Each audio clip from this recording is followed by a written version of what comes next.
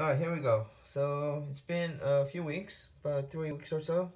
So just wanted to check the update on the female yellow blotch. Okay, so let's check it out. This part, it's almost completely clear. You could barely see a mark right here. And this part, yeah, looking pretty good. It's almost gone. And the main part is also looking good. It's been all smoothed out. I don't know if you could see that on the video. It's been all smoothed out, and I mean the color still remains, so the color has to be like this, but I'm sure that once she starts shedding the scutes, eventually it will turn out like this side. So I've treated with the iodine for about 2 weeks.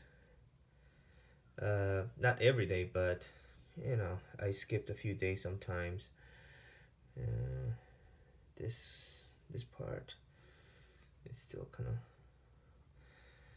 She has to shed a whole bunch more, so, and then her color is gonna get brightened up.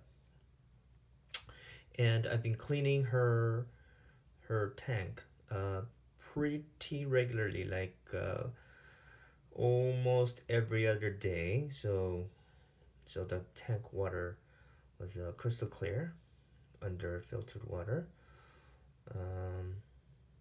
And I will post up side-by-side photos of the damage, of the injury, side by side, so everybody can see. And looking good. Hey there, you're good now.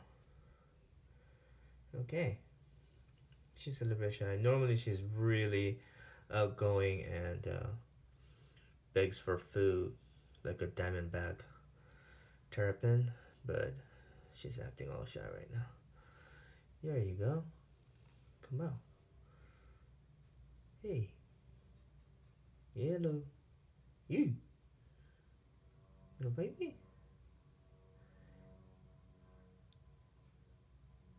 There you go. Anyways, since I have her out, I will probably weigh her and measure her also.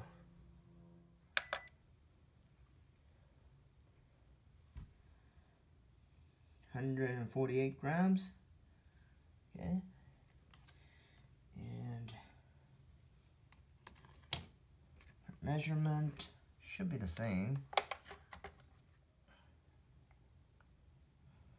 3.7 inches.